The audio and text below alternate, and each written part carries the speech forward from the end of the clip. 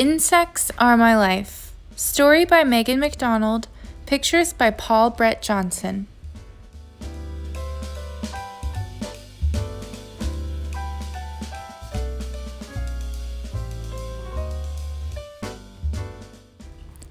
The night that Andrew caught the fireflies in a jar, Amanda set them all free. That was the first real clue that Amanda Frankenstein was crazy about insects.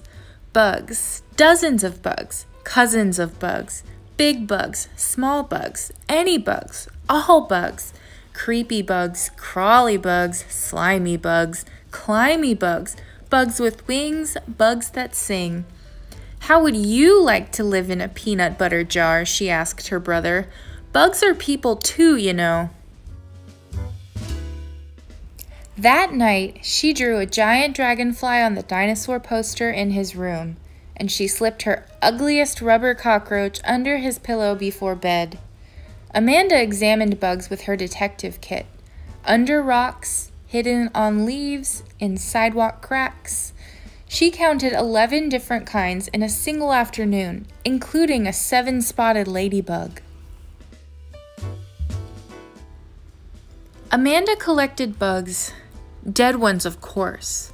The skin of a grasshopper, the shell of a cicada, a perfect pair of dragonfly wings found after a thunderstorm. She collected bug cases.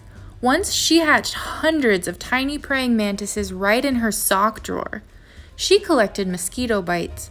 She counted 22 bites on one leg, and she was proud. Amanda Frankenstein was a bug's best friend. She always stepped around spider webs. She hid the fly swatter. She rescued 5 ants from getting stepped on in the kitchen.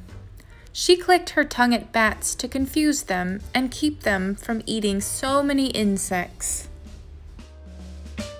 Amanda dreamed of hanging upside down on the ceiling like a fly. She imagined walking on water as nimbly as a water strider. Once, she tried crawling 40 miles on all fours like an ant and got as far as the backyard fence. That's how far an ant could walk if it was a person, she explained when her mother called her inside. Find something else to do until dinner, Amanda. So Amanda watched her favorite movie, The Fly, 2 times in a row. My sister the insect, said her brother. Amanda ignored him. Tonight, he would find her trick ice cube in his milk, the one with the dead fly in the center.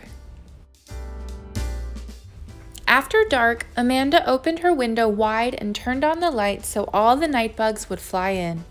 She spied a yellow hawk moth, a garden tiger moth, and a lacewing fly. That is, until her mother found out. Thanks to Andrew. No bugs in the house, Amanda. When you're old enough to have your own house, you can have all the bugs you want there. When I'm all grown up, I'm going to be an entomologist, she told her mother, and hatch rare butterflies in my living room. You can't be that, said her brother. Then you can't be a dead bone digger either. Paleontologist. They study dinosaurs. Dinosaurs are neat. Bugs are slimy. Insects are not slimy. Insects are fascinating. Insects are my life. On the first day of school, Amanda's mother begged her to wear her blue dress with the pink flowers. But Amanda insisted on wearing her ladybug t-shirt that said, Amanda Frankenstein, friend of bugs. She carried her new magnifying glass in a special pocket of her backpack, and she wore her purple dragonfly pin for good luck. Miss Scorpio, her teacher, had a dress the color of a Luna moth and hair like a beehive. She led the class in a song. The ants go marching one by one, hurrah, hooray. The last one stops to suck her thumb, and Amanda sang the loudest. When it was time to choose an instrument to play, Amanda chose the triangle. You'll have to share with Victor, Miss Scorpio told her. Victor had squinty little eyes like a slug and 2 spikes of hair that acted like antennae. Can you use those to smell? Amanda asked. "Bug off, Bug Eyes," he hissed, pointing to her glasses. The other kids laughed. "4 eyes, 4 eyes," they chanted. "Amanda has 4 eyes." "They're compound eyes," Amanda told them, "like a wasp's." After that, Amanda played the tambourine by herself. The teacher took them on a bear hunt, over mountains, through forests. "I see a cave. Can't go over it. Can't go around it. Have to go through it." Amanda pretended with the others to look for a bear, but secretly she searched for an African killer beetle. During circle time, Miss Scorpio read The Very Quiet Cricket, and Amanda made the cricket sound. When it came her turn to recite a poem, Amanda made one up. "Bugs are great. Bugs are good. Bugs live in your neighborhood." That afternoon, Victor put a hairy spider on her seat. Amanda held it in her hand and pulled out her magnifying glass to study it. "A wolf spider," she announced excitedly. "Did you know spiders are arthropods?" "Amanda Frankenstein, you are a monster," Victor said. "And you, Victor, are less than a flea. You are a stink bug on the leaf of life." "All right, that's enough. Time out for both of you." Amanda had to sit in a chair and face the wall for 10 minutes because of Victor. Tomorrow, Victor would find a Chinese water bug in his lunchbox. "I'm never going back to school," Amanda announced when she got home. She wrapped herself in a blanket and hid inside her cocoon. She tasted leaves and bark. She painted butterfly wings with eye spots like owls on them to scare away animals and creeps like Victor. She tied the wings to her arms and flew down 3 steps. "First to fly," she called.